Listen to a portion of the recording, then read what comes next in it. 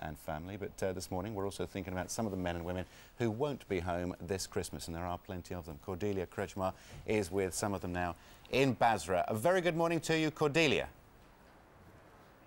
Good morning, Andrew, and a very beautiful sunny morning it is here in Basra. This is it, Christmas in the sun, underneath the palm trees, and if you just look closely behind me, that is Saddam Hussein's former presidential palace.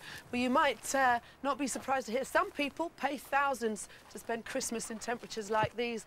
Well, these boys and girls, they're getting paid to do it, and if you just spin the camera around that way, that is why. That's really what the rest of Iraq looks like. And so for the rest of this Christmas, yes, Christmas in the sun, but it's also Christmas with guns and Christmas with a hell of a lot of hard work to do.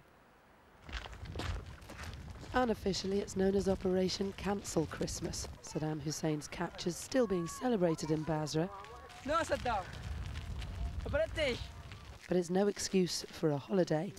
As Britain winds down for Christmas, British troops in Iraq are stepping up their operations.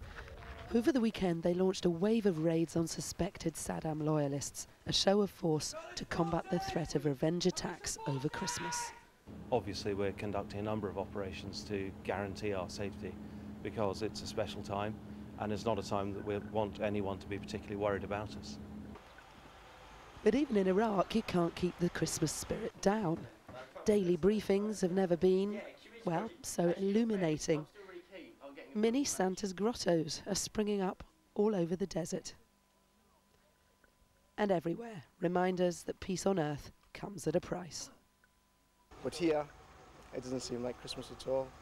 The weather's got a lot to do with it. Christmas, just another day. I'm going to have a good day on Christmas Day. So, yeah, but only 2 cans of beer. The best thing they can expect is a different sort of gunfire, and that gunfire is where we toast them with a small amount of alcohol first thing in the morning when we wake them up. So Christmas lunch for 10,000 British troops in Iraq will be served in a cookhouse like this, but with just one of these turkeys between about 30 people. There won't be much left over for Boxing Day. So are these Scrooge rations? Well, some soldiers say so.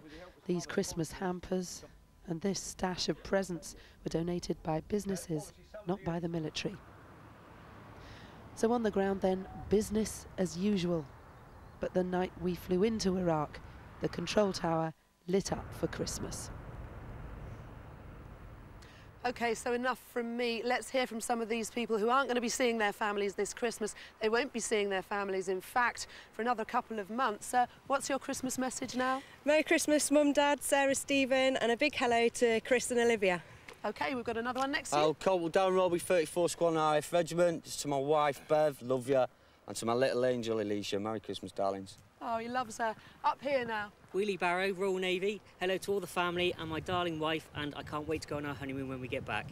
And Santa down here. To my girlfriend Gillian, have a very good Christmas. Have lots of drinks for me. I love you. We got lots more over here as well. Merry Christmas to my wife Pam, the rest of the family. Love you all. Hope to see you soon. OK. I just want to say Merry Christmas to my parents and my brothers and sisters, and particularly my big sister Annie who's watching. And one last one, if you promise to keep that gun pointing away from me. I just want to say Merry Christmas to my wife Donna and my 2 kids, Callum and Spencer. Merry Christmas. Can't wait to come home. OK, so the message here from the Royal Navy, these two over here, and the Air Force is, are you ready? Merry Christmas! That's great, Cordelia, fantastic. Thank you. Do they have a very open communication with home? Is it easy to talk to home, Cordelia? Well, it's easier than it was during the war itself. They're allowed to use mobile phones now a lot of the time, so there's a lot of texting, and in fact they were given free text messages by one of the mobile phone companies, but it is very expensive to use mobiles out here, so any chance they get to give a little bit more contact, they're very grateful for. I can take it from and you. your voice is OK for communication a little bit later on? A bit of the old Basra throat here. I think it's the desert dust doing me in, but I can just about keep going as long as you get me home for Christmas. Okay. Yeah, that'll be taken care of. Thanks very much, We'll give Cordelia. them all our best. Wish them Merry Christmas and say thanks from us, won't you, Cordelia? Take care. I will do. Got Liz and Tim later on, haven't we? We have. Liz and Tim. Remember the wedding in August? Oh, yeah, we're talking about Liz and Tim. Yes, we're talking about Liz and Tim. I thought you'd maybe said something that you weren't supposed to. Well, if but I we'll have. move on. Oh, well. We'll move on. We'll move on. You'll find out what I mean a bit later. Competition time now, and Keith Choke.